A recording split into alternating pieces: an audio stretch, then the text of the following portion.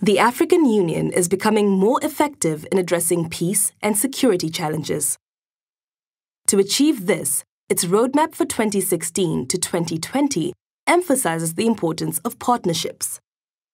A major priority is to enhance its ways of working with regional economic communities. Known as RECs, they are the building blocks of the AU, but there are a number of challenges. The biggest challenge is that the AU works with 8 RECs, but these have all developed differently.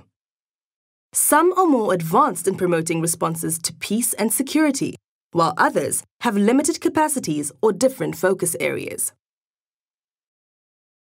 A lack of communication and overlapping roles and structures between the AU and the RECs also means that resources are sometimes duplicated.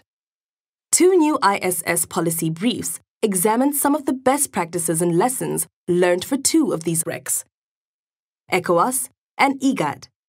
They also consider how these RECs can work better with the AU. The research demonstrates that ECOWAS and IGAD both have well-developed early warning systems, experience in mediation, and a sound understanding of their envisioned role in peacebuilding and post-conflict reconstruction and development. The AU also has similar structures in its peace and security architecture, such as an early warning system and a newly created mediation support unit.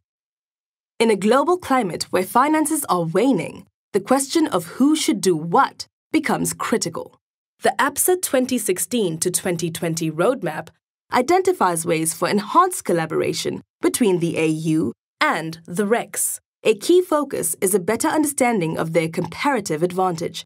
In other words, who is in a better place to do what in a more efficient way. This needs to be done on a case-by-case basis, depending on the unique strengths of the REC in question and across different aspects of the conflict resolution spectrum.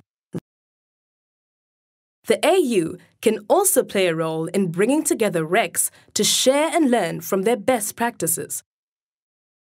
For example, ECOWAS has formalized agreements with civil society platforms that enhance its early warning systems.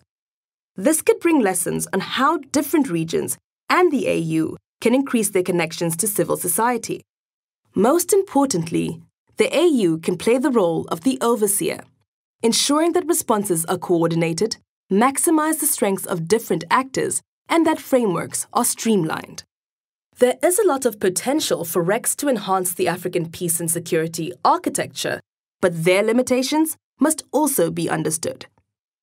The AU is the authorized body to strengthen the coordination and enhancement of its RECs.